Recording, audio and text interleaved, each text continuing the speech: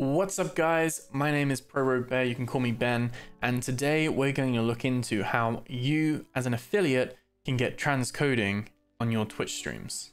Just before we jump in, if you like the video, please give it a thumbs up, hit that subscribe button, it really helps the channel out a lot. We'll be doing more reviews, streaming tips and gaming news and stuff like that as well, so keep your eyes peeled for more content coming to the channel very soon. You can also come hang out with me on Twitch at twitch.tv/ProRogueBear. I'm streaming most of the time, I might even be live now, so come hang out and let me know what you thought. With all of that out of the way, let's jump into the video.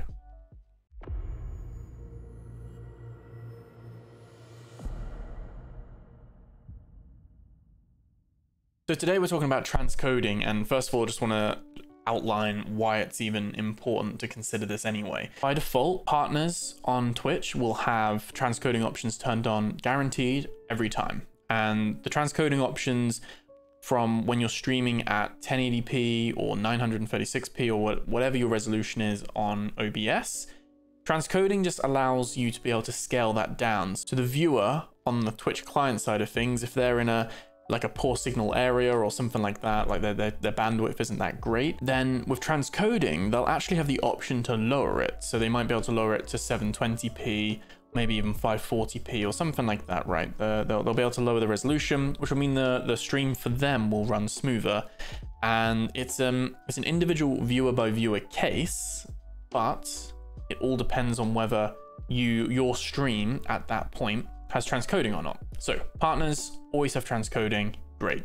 What about affiliates? Now affiliates, they have it sometimes, and it's a little bit random how you get it. I'm going to show you ways to get it guaranteed, to make sure you get it before while you're starting your stream, and that's what this video is all about. But affiliates don't get it just by hitting the live button. Sometimes you're lucky and that happens and you just get picked, and that's that. Other times you'll see you just have the source resolution as your only option. And what I'm going to do is I'm going to show you how to do this now. For all you affiliates out there, it's going to be very useful if you have a starting soon screen or something like that. I'm actually going to stop and start your stream a few times while you've just hit that live button. So what I want you to do is in your OBS or Streamlabs, whatever it is you use, you're ready, you've got your stream title already, you've got your tags and all that kind of stuff. You're about to hit the go live button. You're gonna open up your stream, and you might already do this anyway. You might have your stream up anyway, or your creator dashboard or whatever it might be, on your Chrome browser or whatever it is you use on another screen. And let's move us over to some Twitch channels that are live now that I've just picked randomly. I'm gonna show you what you're gonna be looking for. Right, so we're on Twitch right now. I've just picked Final Fantasy 14 as the directory just because it was the first one there for me. And what we're looking for here is I've just picked out two random people at the moment just on their stream. So I don't know them, I don't follow them, I haven't seen any of their content before. Now, this one right here, what you want to see is on your own stream. Imagine this is your own stream.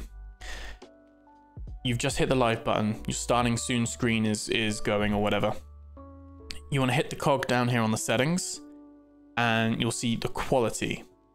Now, if it just shows this, it just shows auto and then your source. So that might say 720 source, that might say 1080 source, 936 source, like whatever it might say. If it only has those two options, you do not have transcoding. What I want you to do is hit your stop live button, stop going live, press it again. And that will just make you go live again. That'll basically stop your live stream and then you'll go live again. What you're doing is you're going to be doing this until you get this, something that looks like this, where you can see you've got your source. You also have auto, but then you have these lower options as well. 160, 360, 480, 720. Now, if you only stream at 720p source, then you won't have 1080p as an option. It doesn't go above. It will just do your highest and then the divisible amounts below that. So if you do 1080p 60 like this person has done, then I can switch between doing 1080. I could, if I was I was struggling and was buffering, I could drop it down to 360. I could drop it down to 160 even, which yeah, doesn't, you know, that's desperate measures. You really want to be there and support. But you can also leave it on auto, and it will sort itself out to the right one that you want it to be on. But you can have a look here and just see if this is here, then you're golden. You've got transcoding. You will not lose transcoding until you stop the stream. So hopefully that makes sense. You literally just press the go live button, check in another browser, do you have transcoding? If yes, then you're great. Sometimes I get that first time. Now, in terms of frequency, I would say the most I've had to start and restart my stream is about 5 times, I think. I don't think it's ever been more than that. And normally I can get lucky and I get it first time and it's like, great, it saves me having to do that. But sometimes 2 or 3 times. So that, I would say that's the average, where it's like, oh, okay, I just have the one option. Let's just stop the stream, start the stream. And it's literally just, I've got it on my Elgato, but on my Stream Deck, but you can do it on OBS as well. Just hit start, you've hit start streaming already, just hit stop streaming, and that's all good. Now, the reason why I said having a starting screen is useful is because obviously you're going to be, the stream is going to be stop starting for the first like minute while you're just trying to get the transcoding to kick in. So you don't want to necessarily start straight away with your face like, hey guy, and then it cutting and everything like that. Like, you know, you're best just having some kind of like just a timer or something, or something like that, where it's just starting soon. And the Twitch notifications, when you hit the go live, like the notification that goes out, it drops out randomly over the first 5 or so minutes. So you might have some people that do get the notification, they click on it, and by the time they get there, you're live, but you stopped streaming or whatever. I haven't really had any feedback on that being a bad thing or anything, and most people start to drop in, you know, 2, 3, 4 minutes and beyond once the video. In that very first minute, a lot of people aren't even getting there just yet. So it's a great time to do it right at the very beginning. And the great thing with this is that you don't lose transcoding at all. So once you've got it, that entire stream will continue to do it. And the bonus here is that it also works for your VODs. So that's also another bonus thing. If you want to then pull off your VODs later, your VODs will also have transcoding as well, which will give you those options if you're going to make extra content out of them and you need to have any variations there on the resolutions.